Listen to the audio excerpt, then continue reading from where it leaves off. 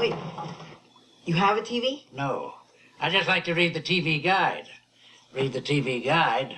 You don't need a TV. Television addict! Television addict! Television addict!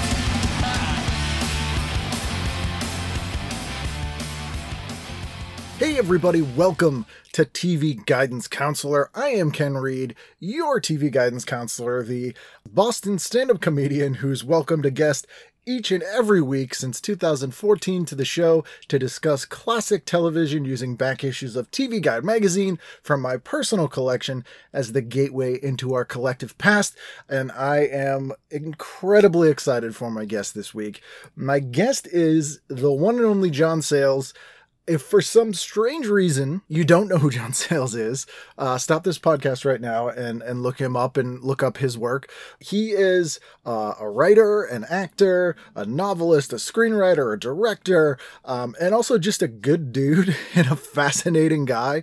He spent some real time with this, and I am honored and flattered, and you will be very excited to hear this episode, as I am excited to present this episode to you, and as I was excited to record this episode.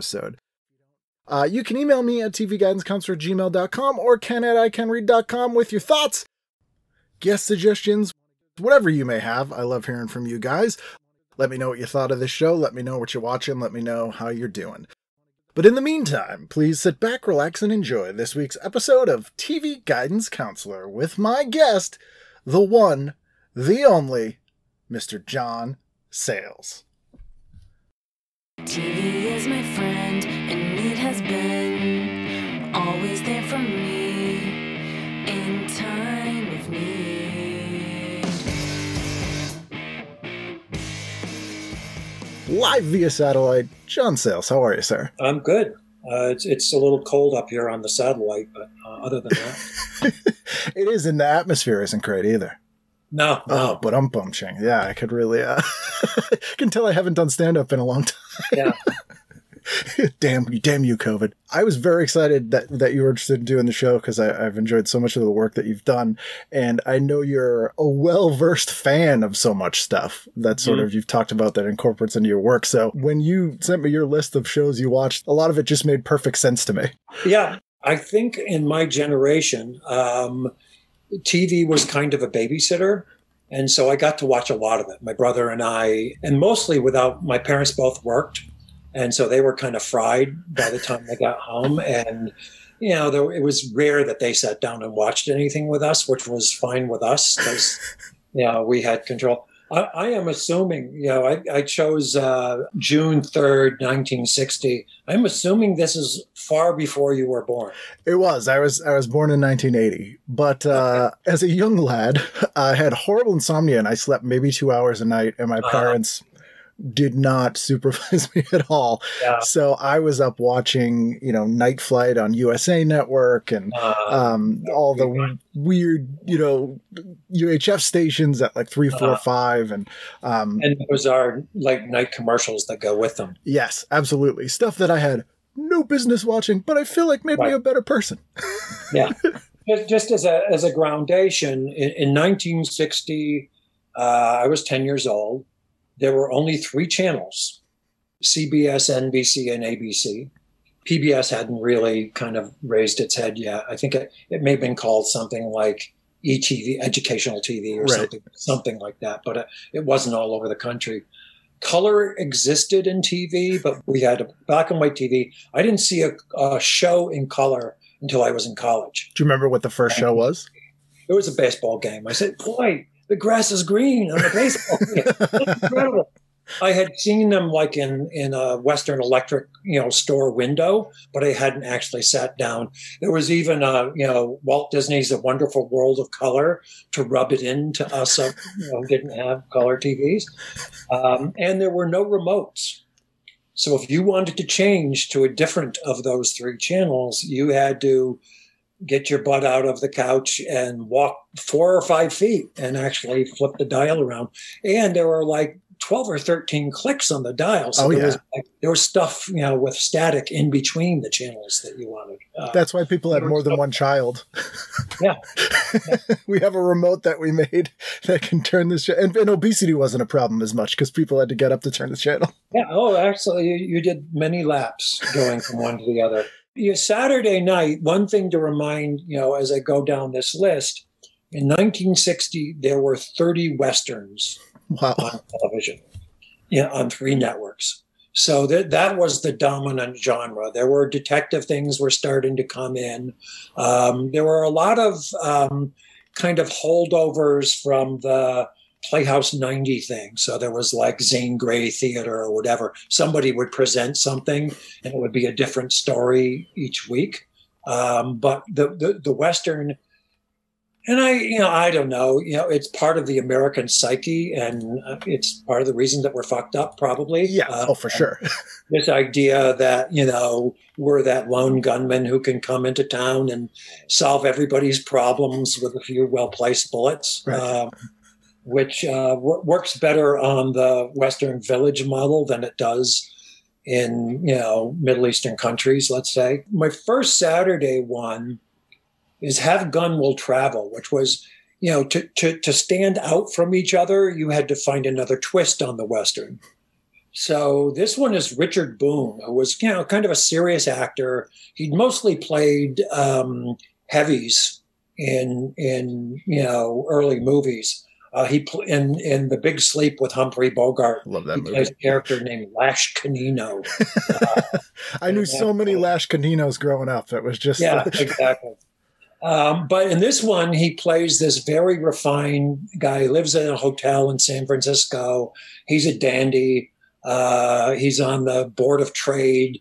He drinks fine wines and wears lacy shirts. And but he has his card that he hands out.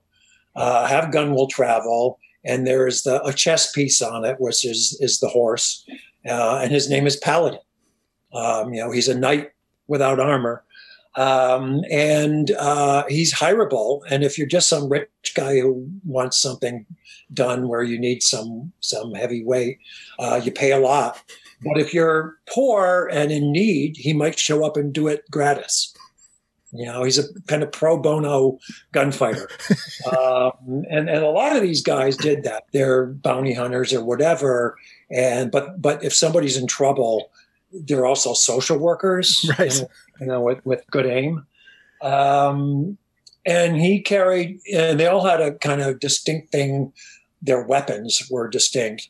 And this guy carried a .45 caliber Colt single action Army cavalry model revolver with a very unusual rifled barrel. So it's kind of distinctive looking, and a Derringer.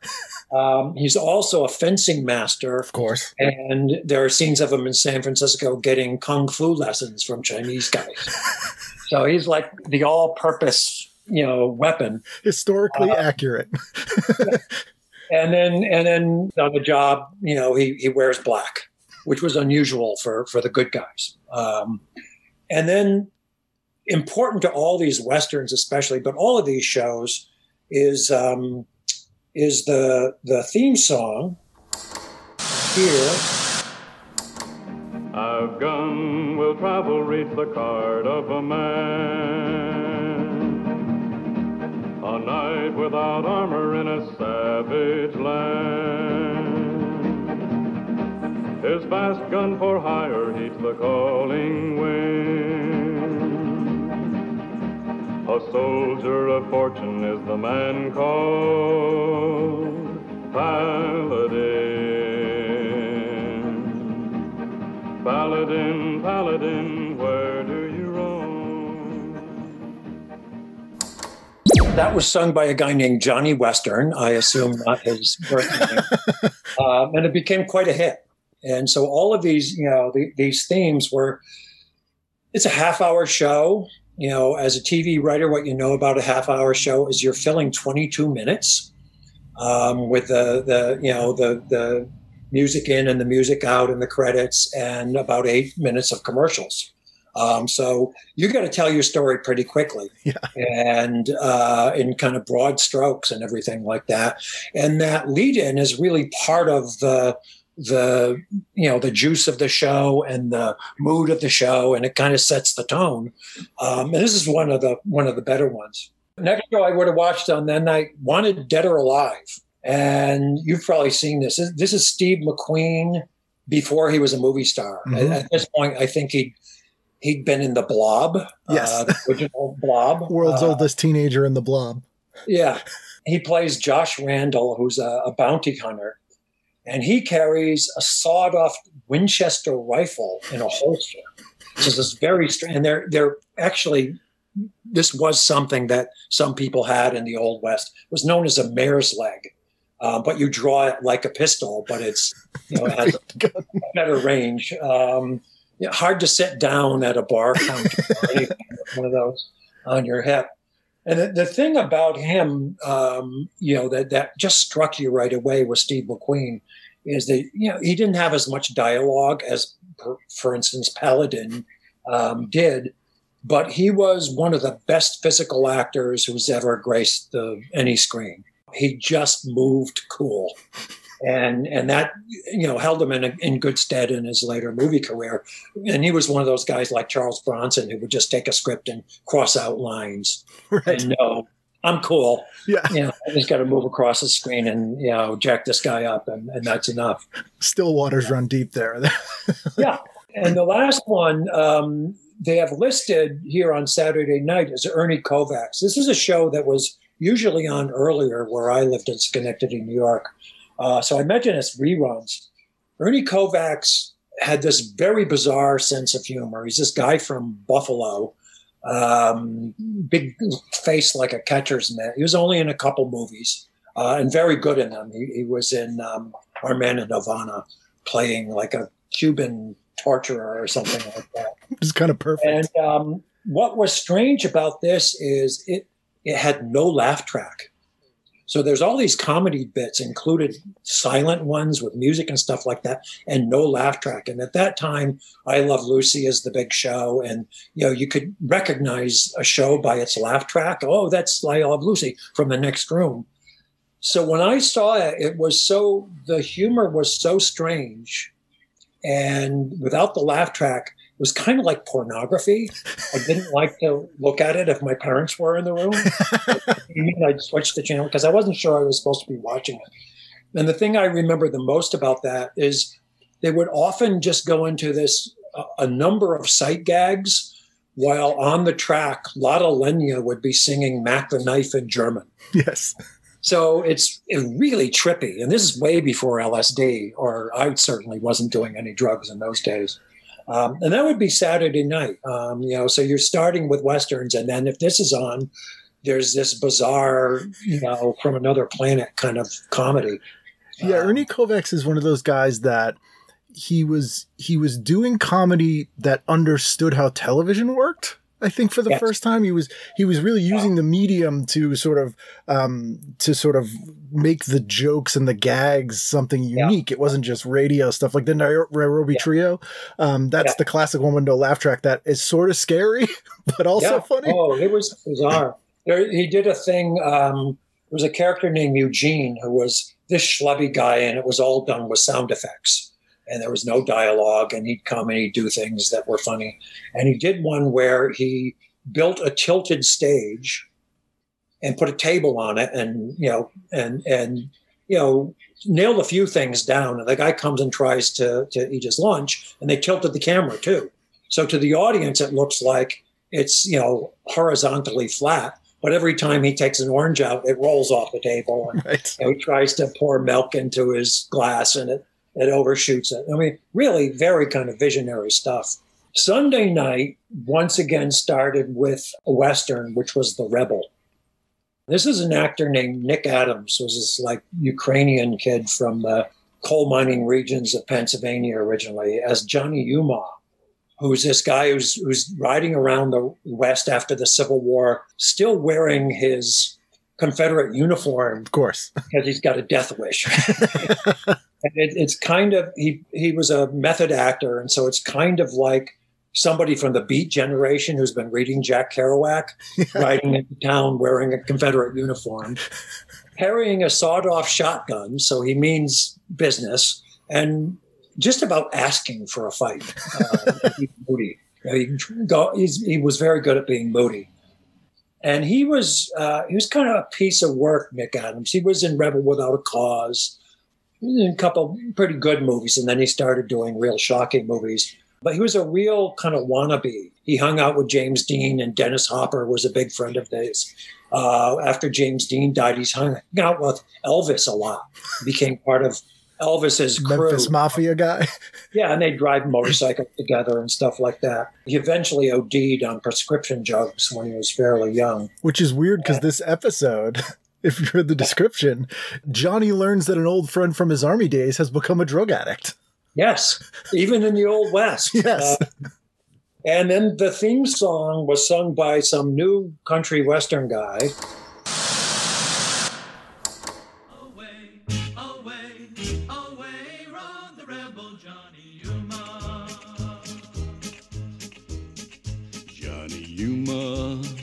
Was a rebel. He roamed through the West, and Johnny Yuma was a rebel. He wandered alone. He got fighting mad, this rebel lad. He packed no stars, he wandered far, where the only law was a hook and a draw. The rebel. Yuma was a rebel. He roamed through the West, and Johnny Yuma was a rebel. He wandered alone. He searched the land, this restless lad. He was panther quick and leather tough, 'cause he figured that he'd been pushed enough. The rebel. Johnny Yuma.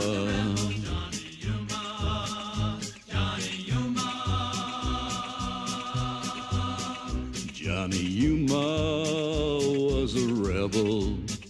He roamed through the West, and Johnny Yuma, the rebel, he wandered alone.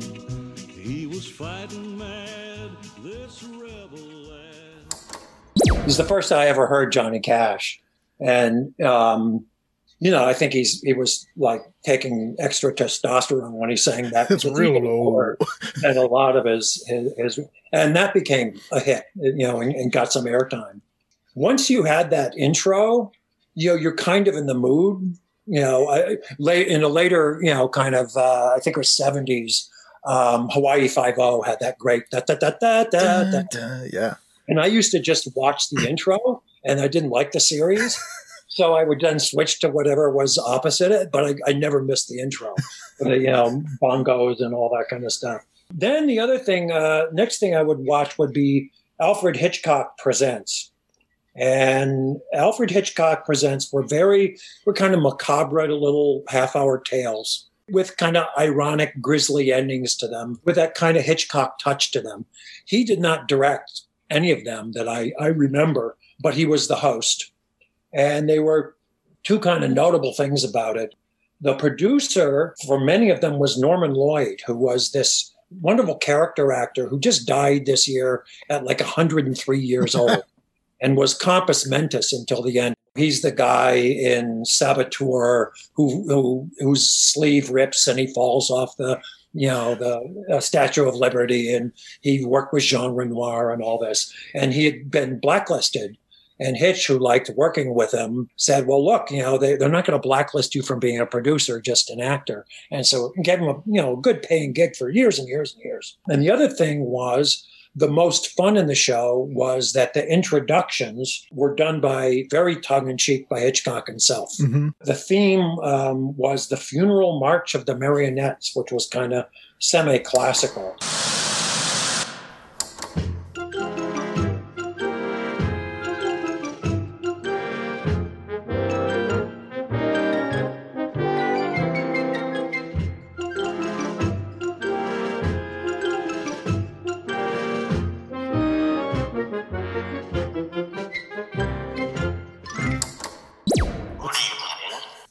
playful and creepy that almost like, Yeah.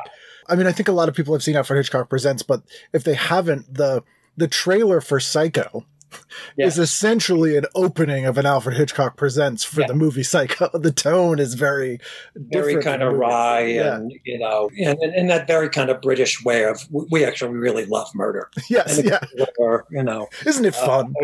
There's an old British joke about the newspaper reporting on a murder and just saying, well, the woman was found, you know, with her head separated from her body and she was eviscerated. And, you know, one leg was found in this county and another one was found in this county. And that the forensic people have ascertained that the young woman was not interfered with.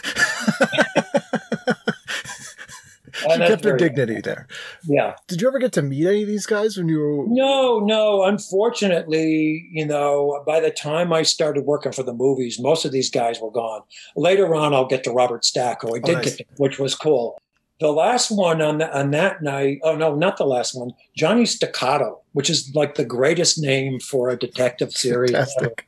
It's kind of like Sex, Lies, and Videotape. You don't, you know, you're going to get people to watch. Which starred John Cassavetes, very young, as a former jazz pianist, was he says, you know, his chops weren't that good, so he had to hand in his union card and get a detective's license. As one does.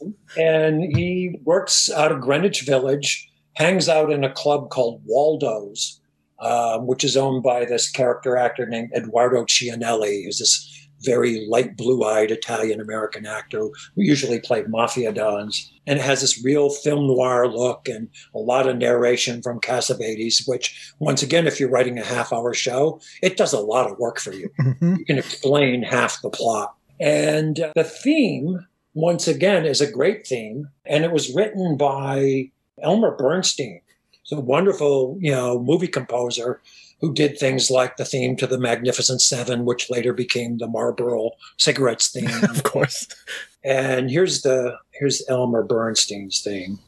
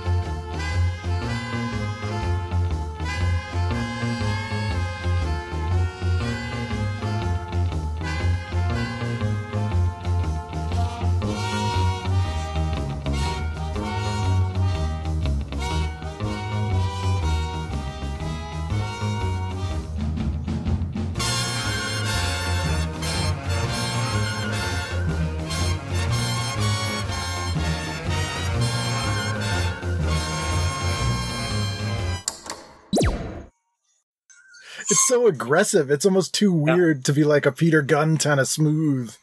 Yeah, and what's, you know, of course, it being, you know, only 1960, the house band is all these West Coast jazz guys, Shelly Mann's the drummer, and they're all white. Yeah, of course. You know, and, you know, that was that. And then finally, Sunday night ended with the Ed Sullivan Show. And the Ed Sullivan Show, there were variety shows in there. Perry Como had one, and they were usually an hour long. And you had this, you know, you had acrobats on, you had stand-up comedians on, you had singers, you know, famous and not famous singing songs. You had scenes from Broadway plays sometimes. He would introduce, you know, the Harlem Globetrotters, right. Chamberlain or whoever had, you know, just won an Olympic gold medal. He had been a sports columnist who then became an entertainment columnist in New York City. And then he just kind of was, I'm the toast of Broadway guy, and I'm bringing you the best of Broadway and who's in town. My favorite act, because once again, it was like Ernie Kovacs. It was so bizarre of, why are people watching this? Was a group called Johnny Puleo and the Harmonica Gang. Oh, yeah. Go online and look at these guys. Johnny Puleo was this little Italian guy who in those days would have been called a midget. And then there were like 5 or 6 really guys with really long legs they all played harmonicas, usually playing a very upbeat version of Hold That Tiger. Yes. And then he would play, and then when they'd finished, he'd come over and bite Ed Sullivan on the ankle. There's an SCTV episode where they do a parody of Ocean's 11 with Sammy Maudlin, and the Harmonica Gang is in it. It's the weirdest thing. It's like 1980 or 81. Yeah. And clearly they grew, because it's supposed to take place in the 60s, and, you know, and it's so bizarre because they're probably 70 something at this point in this thing. And it's just out of context. So weird. It helped watching that show, SCTV. It helped to have watched as much TV as I had and movies because it's so referential. My favorite bizarre bit of theirs was a children's cartoon show hosted by Old Muley, who's a character in the movie they made of Grapes of Wrath, who's this guy who's stayed on even though his farm has been, kind of burned down and there's just dust everywhere. And he's this kind of, mopey guy. And, kids don't like Old Muley. They don't even want to hear him say anything. Here's another cartoon. That's where I learned that stuff, which is funny. I got this sort of, the generation of people who started making television that grew up on television and started doing this sort of one step removed stuff. That's how I sort of the Mad Magazine, learning through parody going things. Backwards. Oh, yeah. Ed Sullivan eventually he introduced the Beatles to the United States. They were on his show, and eventually the Rolling Stones and stuff like that. And of course they're lip syncing, but the screaming, he made pretend that he wanted them to calm down. And I saw that night, and I also saw A Great Night where somehow whoever had to hit the censor button wasn't quick enough. There was a wonderful comedian named Jackie Mason, and Jackie Mason was a real Borscht Belt guy, and he was going over, his allotted time, which was probably 2 minutes and 13 seconds, or maybe 3 minutes and 16 seconds, and they were giving him the signal to hurry up, and he went, "Oh, you got a signal for me? I got a signal for you and for you." And he's flipping the bird. And they got like 2 or 3 of them in before they cut away. I think to a commercial for, hairspray or something like that. I don't know if you looked at the lineup here on this one, but it's Count Basie and his orchestra with Joe Williams, Charles Chaplin Jr. Yeah, who I never heard of. Me either. Professor Backwards. Musical comedy star Cheetah Rivers, comedian Gene Carroll, and the comedy team of Ford and Reynolds, the High Lads, the comedy vocal quartet, and the Ducats. Yeah. And I don't remember half of those. There were people who were on it like 20 times. I worked with a stand-up guy named Alan King, who was also an actor, and he was on it a lot, But they always did the same damn act. This is before, everybody had an iPhone and could, steal your act and it would be on the web the next day. And you would just wait a year and you have the same guy on and, I like that routine. Do that again. Yeah. People forgot. So people forgot. And what it meant when that show was ending is you got this sick feeling in your stomach because you had to go to bed and tomorrow was Monday morning and you had to get behind the mule and go back to school. Yep. The Sunday scaries. I had a very bittersweet, oh God, this is it. It's curtains, Ed Sullivan Show was ending. Monday, this is getting back to these kind of jazzy TV shows. There was Peter Gunn. And Peter Gunn was played by a guy named Craig Stevens. And he was a show created by Blake Edwards, who later became a very successful director. He did all those Peter Sellers as Inspector Clouseau movies. And, he was married to, what's her name, who played Mary Poppins. And he was not a musician, but he hung out at a jazz club called Mothers. And a lot of the same white jazz players on the West Coast were in the band. Coincidentally. The same drummer and stuff like that. Including the pianist was a guy who later became Steven Spielberg composer, John Williams. Oh, I didn't even know that. All the jazzy piano riffs on it, and he was obviously a young guy, and it was a good gig. And then this had the most classic opening that even if you didn't like the show, you watched the opening.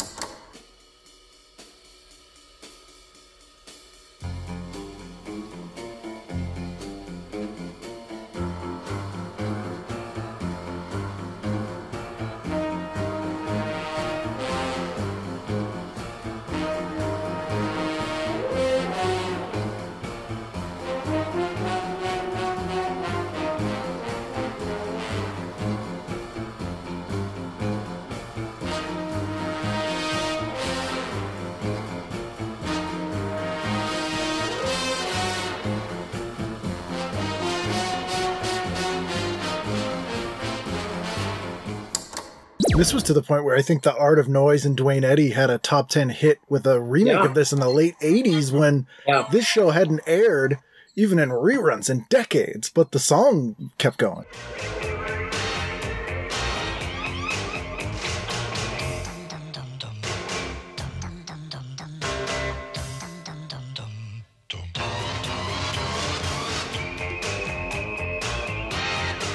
You can imagine every garage band, because of that great guitar land, and very often if they had a keyboard, all the horns would be done by a guy on electric organ.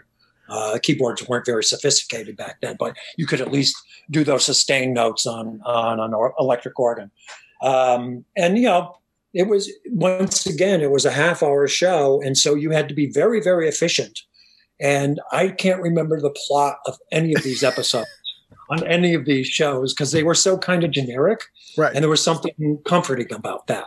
You know, there was an arc to them. Usually you'd go back to the club at the end and they'd play some more jazzy music. Yeah, it was not ambiguous at all. We started to see that a little bit later, like in the mid to late 60s when we started getting stuff like Branded or, you know, The Prisoner and that stuff. But at this point, it's very black and white. Were you the kind of kid that was dissecting these? Like, were you learning structure and stories just by watching them, maybe not even knowingly? Yeah. Well, until the late 60s, and you start to get Sergio Leone movies coming here, and, they don't shave every day, and they sweat, you know, and bounty hunters are just kind of scummy guys. Things changed a little bit, especially in Westerns. You know, that anti-hero had not hit the planet yet, at least not Planet USA.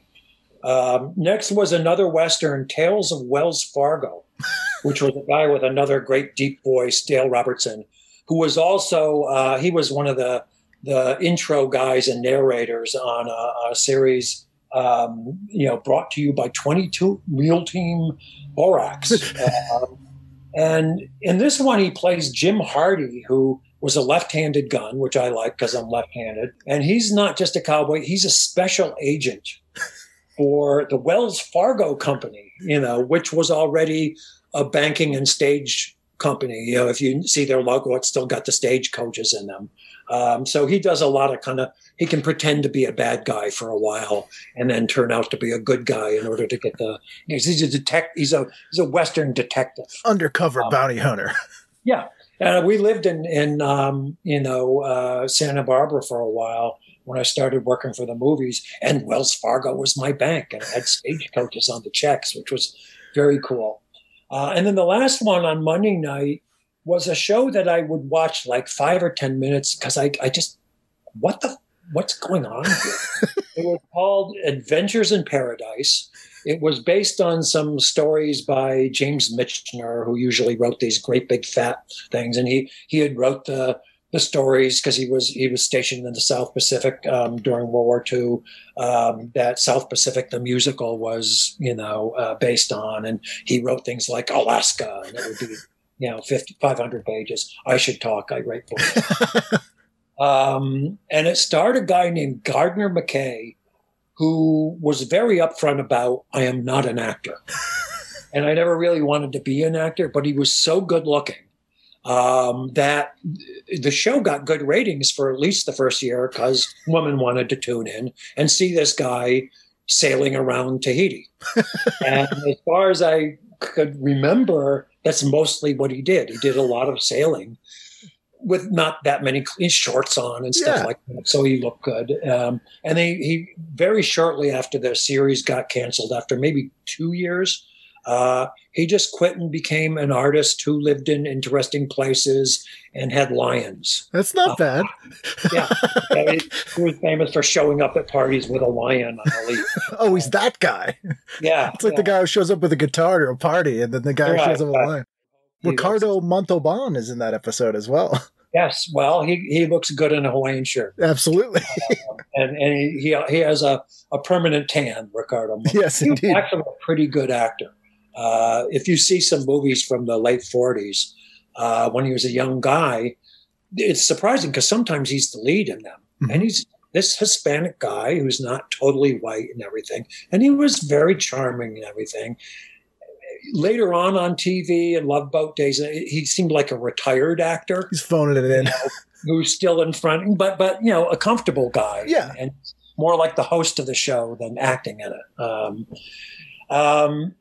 On Tuesday, there was a comedy show called Dobie Gillis, which was a real piece of Americana. It's about this kind of regular American teenager who just can't get a date, and he's a nice guy, and he's a crew cut blonde kid, and his best friend, the actor who played him, Dwayne Hickman, had a brother, Daryl, who was a twin brother who also acted. His best friend is a beatnik, a totally bearded beatnik called Maynard J. Krebs, somehow still going to an American high school, even though he looked about 30. And it was played by Bob Denver, who later was Gilligan on Gilligan's Island. And I remember it's one of the first things I noticed about a transition. They did a verbal transition on this, which, there are jump cuts and there are swish pan cuts like they used on The Man from U.N.C.L.E. And this was a verbal cut, which they would have somebody else in a scene and a sentence with the word work. And then they'd cut to Maynard J. Krebs going, work, as if, his hair was standing on an end. And right. The word itself could make him, quell. And early, the first year of this was interesting because Warren Beatty was on it, as well as Tuesday Weld. And there's some great stuff online of scenes between the two of them. And they're so good looking. Yes. His character eventually got... replaced by a guy who played Chatsworth Osborne III, who was the rich kid, right? By a wonderful, obnoxious actor. It's very similar to Archie. It's sort of like, I think it's around the same time as Archie, but it's that similar sort of high school archetypes. I think they probably had Archie in mind, just as a later series that was Route 66. Yes. Was a guy who wanted to buy On the Road from Jack Kerouac, and the guy wouldn't sell it. He says, well, I'll do my own version. But instead of, hopheads, we'll have one guy who's like working class hophead, and then the other's like a rich guy who has a Corvette. Totally different thing. So they have a really nice car that's convertible instead of a piece of Detroit shit. After this came The Rifleman, another Western, with Chuck Connors, who was this big, tall, I think he played in the Celtics, Angeles Dodgers. He may have come up for a cup of coffee and played in the majors for a couple games, playing Lucas McCain.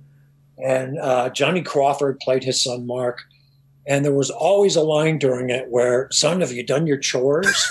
And I was so glad that I didn't have chores that included slopping hogs and, mending barbed wire. I had things I had to do at 10 years old already, but none of them were chores like that kid had to do before. And they weren't television. So after you did your chores, what was, let's go into town and see my father shoot somebody. Buy some gingham. Yeah. And Lucas McCain carried this kind of trick rifle that you could kind of jack the lever and get off a lot of shots. And that was the introduction of just watching his hand on the lever of this thing, blowing somebody away. After that was M Squad. And this is a show most people don't remember. This starred Lee Marvin as Lieutenant Frank Ballinger, who was, the head of a Chicago special unit, for the Chicago cops. Much of it shot in Chicago. Oh, wow. He carried 2 Colt snub-nosed revolvers. He was the first cop on TV to have a backup. These were, probably because the real Chicago cops were carrying them. Yeah. I think he's carried his in the back of his pants, not in his, in his shoe or anything like that. And there was an interesting incident that happened with one of the episodes had, and this will be hard to believe, a corrupt Chicago cop in it. What? Mayor Daley, who was kind of, later notorious in Chicago, got so upset by this, he banned TV and movies from shooting in Chicago for years. Wow. And they had to recreate things in LA on the studio, which I'm sure was even cheaper for them. But that ban, for several years, nothing was shot in Chicago because somebody had the effrontery to suggest that one of Chicago's finest might be corrupt. This sounds like almost like the not real life because it's a TV show, but the contemporary version of like Crime Story. The 80s show.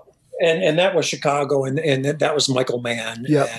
And it had guys with real Chicago accents, right. Being one of them. And this had a wonderful theme that was by Count Basie. And wow. Count Basie took a riff, I think, from Night Train, which is kind of a famous stripper song. And he did this great theme.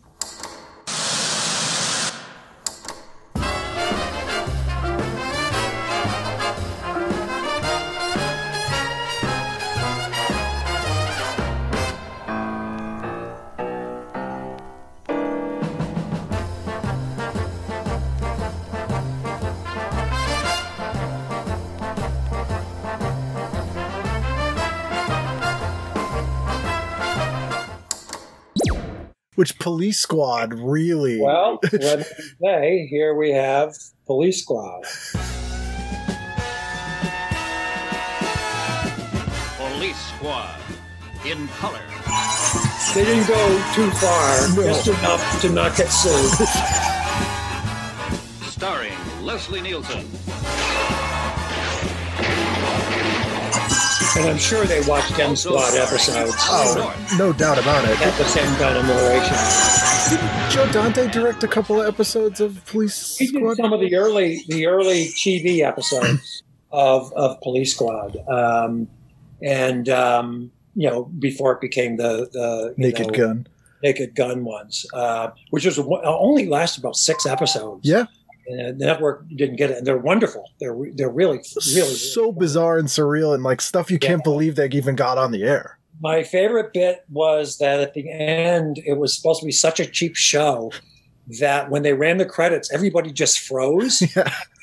And like the perpetrator who was in the room would look around and realize, well, I don't have to freeze, and he'd scamper outside. Yeah. The other thing I remember about this show is that most of the ads were for Pall Mall cigarettes, and Lee Marvin did them. Oh, wow. Smoking and talking. This is still, heavy cigarette days, when people, even the news people smoked. Doctors. Yeah, exactly. I'm a cigarette man, not a medical man. And he smoked quite a bit during the show as well. Wednesday night had an hour show called Wagon Train. And that was a big Western. Each episode was the so-and-so story. And, with an hour, you have a different format. You can really tell, you probably got 45 minutes to tell your stories. You can take your time and then, and there's a lot of soap opera to it, but usually it was a different guest star every week. And then they would have some problem to work out while they're going westward. And the Wagon Master in 60 was still played by Ward Bond, who, if you look at his filmography, was in like 300 movies. He was in almost every John Ford movie, Western, ever made. And he died later in this year, in November of 1960, and was replaced by a character actor named John McIntyre. And there's a great story that Ward Bond and John Wayne and Andy Devine were the biggest right-wingers in Hollywood. Oh, yes. But they were always in John Ford movies, and John Ford was kind of an FDR liberal, if you want to call it that. And so when Ward Bond died, there was going to be a memorial for it right during John Ford shooting a Western that Andy Devine was in. He said, okay, I'm going this morning. I want you setting up the shot. I don't want any of you else to go. I'll tell you how it is, and be ready for me when I come back, and we'll start shooting.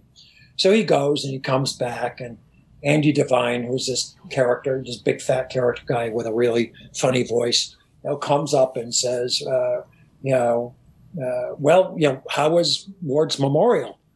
And John Ford, who was known as a prickly character, said, well, Ward's dead. Now you're the biggest asshole in Hollywood.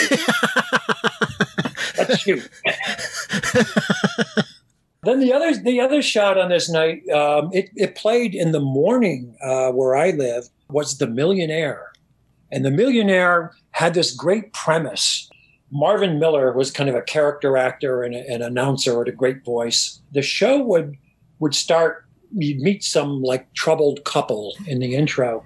And then he would look at the camera, Marvin Miller, say, my name is Michael Anthony. And until his death just a few years ago, I was the executive secretary to the late John Beresford Tipton, a fabulously wealthy and fascinating man whose many hobbies included his habit of giving away $1 million tax-free each week to persons he had never even met. So, you see the predicament these people are in. And then this guy shows up in a little bow tie, and he says, I can't, you have to promise not to reveal, Right. where you got this from. And $1 million in 1960 is like 9.5 million now. So this is serious coin he's giving out. And then you see how it works out. So it was a great premise, and they had good guest stars and everything like that. And I think Americans love this idea of, oh yeah, that's the American dream. Whatever, is who wants to be a millionaire? Right. So this I think it might have even started on radio. This show, it was just a great format. And even though Marvin Miller, and he really wasn't, he introduced the show and he did the outro and he showed up once and handed over an envelope, and then people ruined their lives because they had too much money. Right. Thursday started with another Western, Bat Masterson. The Whip. Who was Wyatt Earp's deputy. And this was going on at the same time that The Legend of Wyatt Earp was playing. And there was another actor playing Bat Masterson. So they were kind of dueling Bat Mastersons on. And Gene Barry played this. It was kind of a debonair actor who wasn't only in Westerns. And his version of Bat Masterson was a bit of a dude. So he carried a gold-topped cane. He wore fancy vests and a derby instead of a cowboy hat. And was kind of a little more erudite. The real Bat Masterson actually was not only a deputy marshal, but a sports promoter. He promoted some of the earliest heavyweight fights. Oh, wow. Came to New York and worked for the New York World as a sports writer. And he's the guy who Sky Masterson is based on in Guys and Dolls. Oh, wow. He became quite a Broadway figure. And then The Untouchables, which was my favorite show. I know you lived in London, I think, for a while. British people grow up and they know the secessions of kings. Mm-hmm. I grew up knowing the secession of Chicago gangsters. So from Johnny Torrio and Al Capone through Murray the Camel Humphreys and all the way to Rica, I knew, who took over from who, and the whole deal with Al Capone is that he was Napolitano and not Sicilian. So he was, and it had deteriorated by the time Humphreys came around. There's a Welsh guy running, the mafia in Chicago. Because Sicilians was La Cosa Nostra, but it was really just like a neighborhood thing, you know. And you were not in the Unione Siciliano. You weren't really one of the guys. Right. And so he was kind of an outsider from New York who came with Johnny Torrio, and they muscled in. But most of the guys working for him were Sicilians, and then they brought the Sicilians back in and the omertà that went with it. And that kind of held reign. So Robert Stack, who, if you started watching TV later, was the host of Unsolved Mysteries, had a great kind of husky 876-5353. Yeah. When I played Ring Lardner and directed the movie 8 Men Out, I played him using Robert Stack's voice. Good choice. There was a line in it where I said, "You lied to me, Eddie," and or at least it's Dan Aykroyd doing Robert Stack. Yes. And it absolutely filled all the lines that I wrote for that guy. And the other thing that was great about this was the intro and narration by Walter Winchell. Walter Winchell was another TV news columnist who then became a radio guy, and he had this very kind of high staccato way of talking. And his radio show always started with, "Good evening, Mr. and Mrs. America, and all the ships at sea." And he talked really fast, so he got a lot in, whether it was Broadway gossip or real news. And so here's a little bit of Winchell.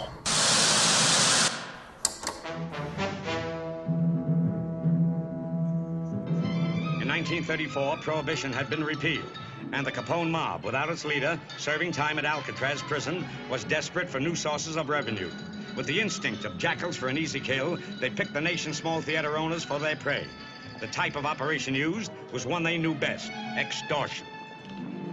On a quiet street in Oak Park, Illinois, suburb of Chicago, Harold Coleman was closing his theater. Coleman was the owner and operator of 2 small motion picture houses. He thought he hadn't an enemy in the world, but he was soon to learn that he was mistaken.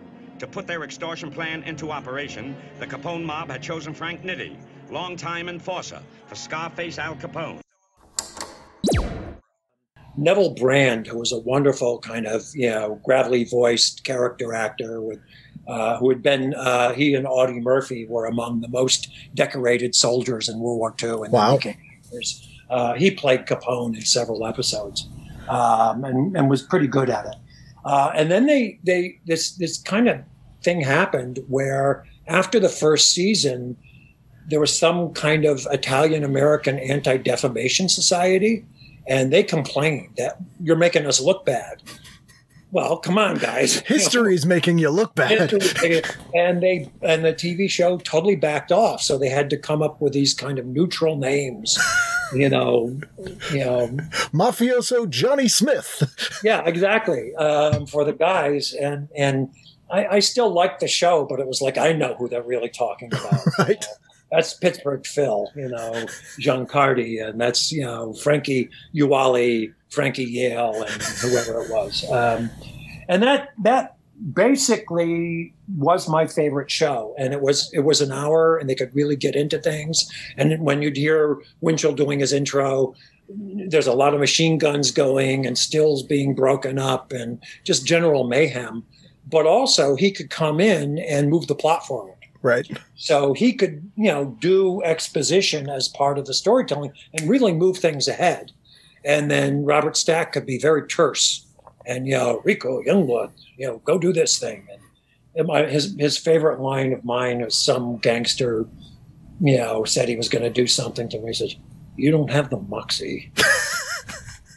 And then people are saying, "What's moxie? I thought it was a soft drink." Remain. He's a guy who I always wish did more comedy. Like he has that sort of so deadpan in from what I've heard from people who work with him, was actually a pretty funny guy. I met him once. My first movie got an award from the Los Angeles Film Critics Committee or whatever association. And they had a TV show where they presented the awards to get people on television. And all the presenters were people who were in between series. Right. So Fernando Lamas, Dean Martin's son. And Right. I remember what's her name? Nastasia Kinski. Oh, yeah. There, because Roman Polanski got an award, but he was already on the lam. Right. And so she had to accept it for him. And I thought, oh, it's some producer's daughter. She was this little girl in a prom dress. You know? Right. So I'm at a table with Robert Stack, who's, introducing my award. And he's the funniest guy. They're kind of hokey jokes. And he had just done 1941. And that started him into the kind of airplane mode of, being the deadpan guy like Leslie Nielsen, who after he started doing, that, you couldn't go back and watch one of his straight parts. Oh, no, not at all. Because you can't take anything seriously. He played the Swamp Fox for Disney, and it's just like, oh, come on, where's the jokes? It ruined Forbidden Planet for me. Yeah. I mean, it's Frank Drebin, and you can't get out of it once you've seen it. But yeah, he was actually he had been a skeet shooting champion in one of his early movies. He actually got to shoot skeet, and they could do it in one shot instead of cutting away. But cool guy. Then Friday night, I always watch Friday Night Fights, and they have them here. It was actually, the full name was the Gillette Cavalcade of Sports. And sounds less violent. Brought to you by Gillette and Sharpie the Parrot, who was a cartoon parrot. And let's see if I can find a boxing theme. Gillette Cavalcade of Sports is on the air.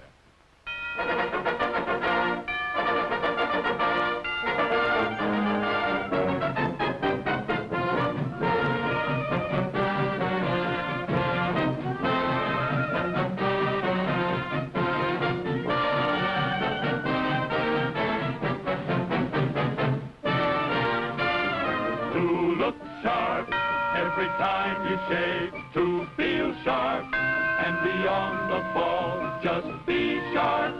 Use Gillette Blue Blade for the quickest, slickest shaves of all. Way more upbeat than I'd expect for pugilism. Yeah, and boxing is perfect for having one sponsor. It's a razor. Guys watch boxing.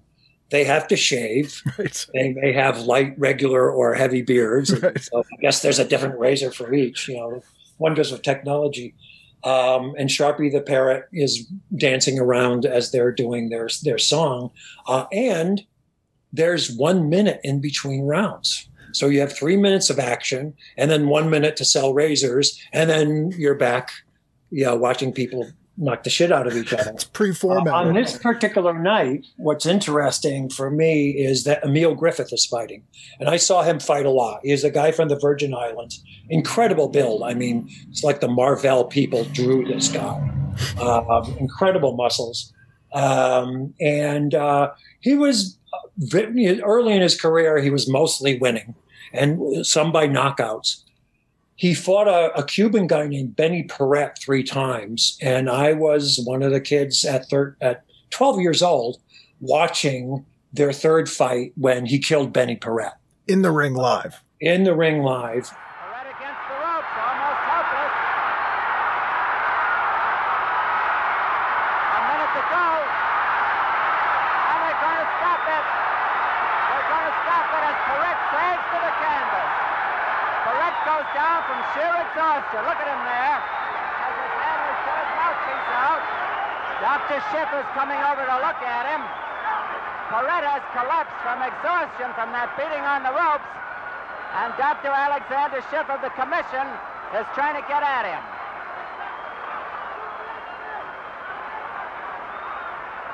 The fight has been stopped, and the winner and new champion is Emile Griffith, but we're more concerned about the condition of Benny Kid Paret than we are about the title at the moment. We're going to have an interview with the winner. The time is 2:09 of this round. We'll have an interview with Emile Griffith as soon as we find out how Benny Kid Paret is. The time, 2 minutes and 9 seconds of the 12th round. The winner by a knockout, and once again, welterweight champion of the world. Emile Griffith was bisexual. not much of a secret, really. And Benny Paret had given him some shit and called him maricon when they were in the weigh-in. And so Emile Griffith was out for blood. They had split the other two fights. And at some point, he caught him up against the rope. And the guy's one arm was kind of wrapped around the rope, so he couldn't fall, but he could also not get up. And he hit him about 13 or 14 times with nothing between them and his fist, thinking, well, why isn't he going down? Right. And finally, the referee got there and pulled him away.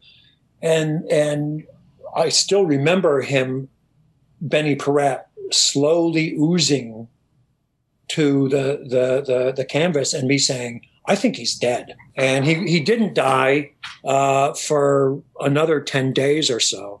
But, before, seeing Jack Ruby get killed on television, that was the only time I saw somebody got killed on TV. Right. The last of them is kind of a classic.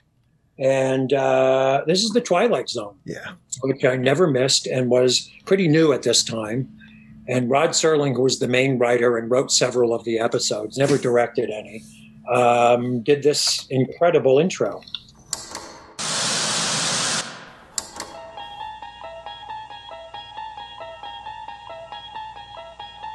You unlock this door with the key of imagination.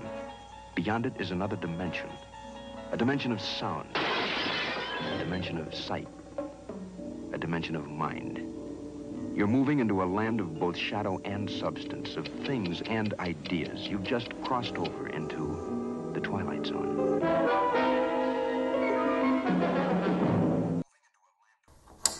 Sometimes even appear, and he, there'd be a little intro scenelet, and then he'd appear again, and he'd introduce the episode and say, witness so-and-so, and this is, strange shit's going to happen to him. Yeah. And it was my introduction to irony, because it always ended ironically. So if Burgess Meredith played the guy who was a bookworm who loved to read, and everybody else gets killed except for him, and he goes in the library and he says, oh, isn't this wonderful? Nobody's going to bother me. Of course, he drops his glasses and steps on them. Yes.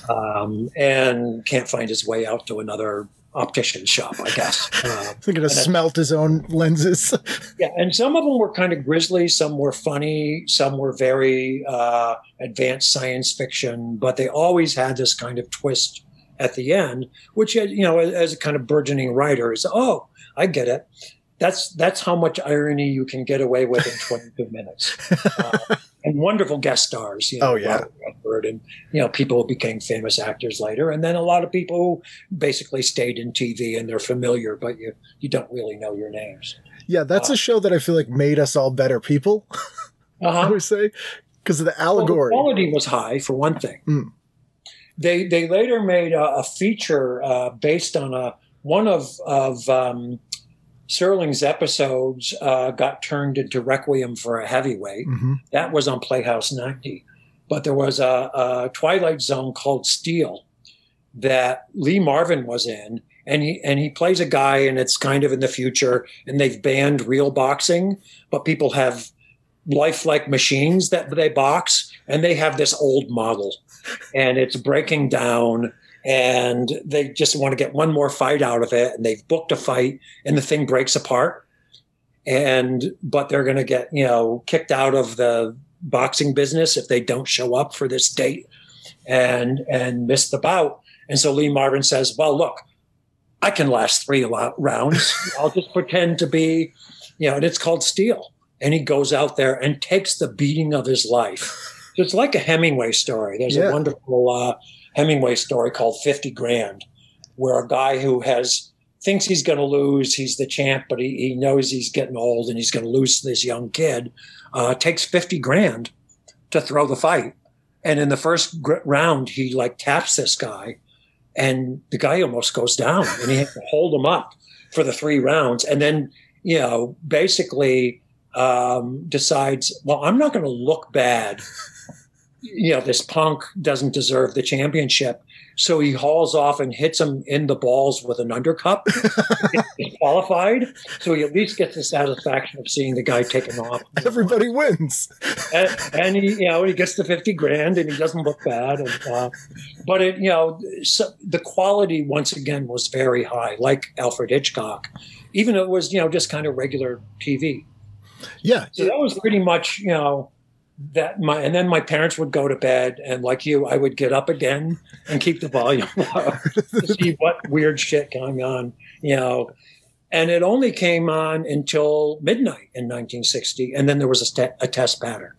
A patriotic sign-off too. That was they would have the Star Spangled Banner and a lot of missiles and things like that, and or else they would have.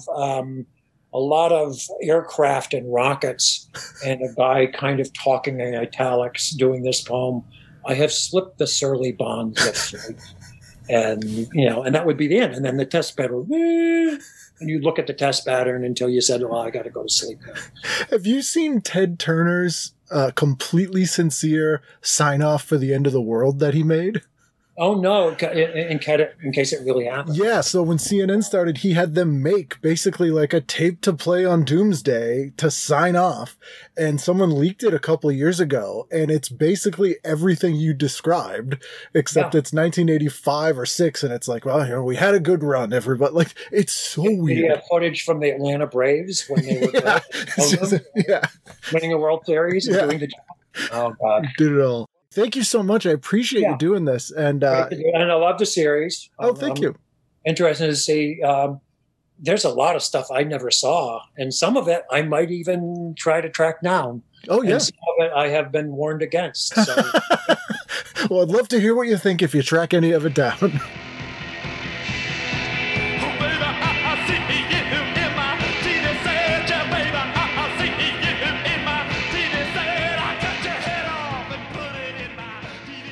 That was John. I mean, what else can I say? What an amazing guy. I, again, cannot thank him enough for taking the time to talk with me about classic television. We didn't even get into Square One TV, which, I'll have to talk to him about at some point in the future. And just so much amazing work that he's done. Thank you guys so much for listening to the show. Truly, I mean that. It's we're almost at episode 500 here. I think we're 10 away. I cannot believe I've done 500 episodes of this show, but I'm still enjoying it, still having great guests, and still blown away by the people I get to talk